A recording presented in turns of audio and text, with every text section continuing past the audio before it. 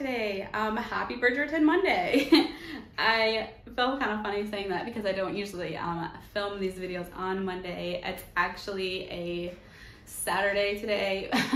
But happy Monday anyway to you, because you're gonna be watching this video on a Monday. Because every single Monday I release a new Bridgerton review video. And I'm so happy that you are here hanging out with me today. Today we are here to talk about When He Was Wicked, which is Bridgerton book 6. This one, the main character is Francesca. I really liked Francesca because basically we don't really hear a lot about her in the other books. They kind of just say like she got married and moved to Scotland, and then we don't really hear from her or about her or like what happens with her life. So I'm really glad she got her own book. Her husband's name is John, and he is obviously over there in Scotland with her, and he has a cousin named Michael who is also always around in Scotland. He kind of does his own thing, but they call themselves like the little trio because they all always hang out together and they always go on walks together and like do stuff together. And him and Francesca like are really good friends as well, and him and John are really good friends, so it all works out really well. First of all, I really like this cover. I like all the covers. They're so brightly colored and just so pretty. So I wanted to take a moment to make sure I showed you that whole cover. And then let's talk about this one. So pretty much, I can't say a lot about this without giving away like the main reveal of like a secret and like the plot line kind of. But we learn a lot about Francesca. We learn basically what's been going on over there in Scotland. And like, I don't know what to say. It's really good though. There is a ton of romance in this one. So make sure you are prepared for that. That kind of threw me off a little bit from this book, and it kind of made me a little bit more to this book because like it was kind of cheesy, the amount of romance that was in here.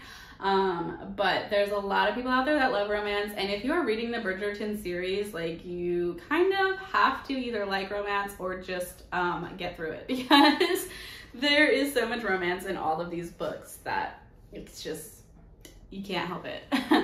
But this one was good, and we do see a lot of the other siblings in this book, even though it is Francesca's story. Her siblings visit and she visits them, and so there is a lot of that still in here, which is always fun. I love seeing that in the Bridgerton books. There's a lot that goes on, and Michael and Francesca's friendship is like something that is really helpful in this book, helpful to Francesca, because she goes through a lot of kind of devastating things in this book and a lot of hard times, and it's really good for her to have like a friend to lean on, because her family isn't in Scotland, they're in England, and so it's kind of hard for her to see them like as often as she needs to or wants to. And for her family to like get to her is kind of a lot. So it's cool that Michael is there to be a friend to lean on, and obviously she has her husband John too, but I'm sorry about that beeping sound. That's my laundry telling me that it's done.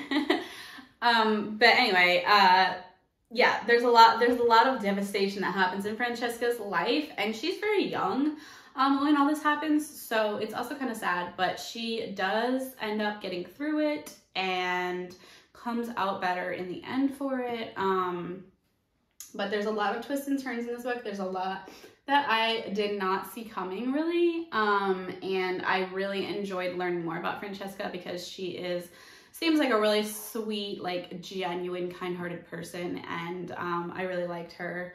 So yeah, that's all I am going to be able to say about this book without giving too much away, even though I would love to tell you the whole thing.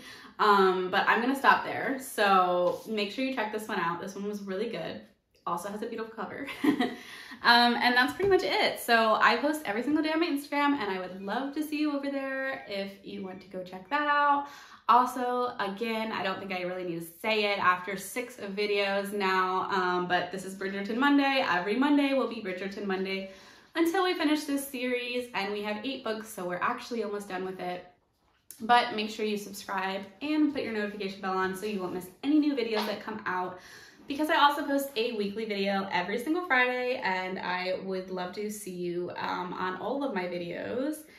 And if you wouldn't mind giving this video a big thumbs up if you enjoyed it, because it really does help me out, and leave me a comment because I love hearing from you. And that's all I've got to say, and I will see you on my next video. Bye!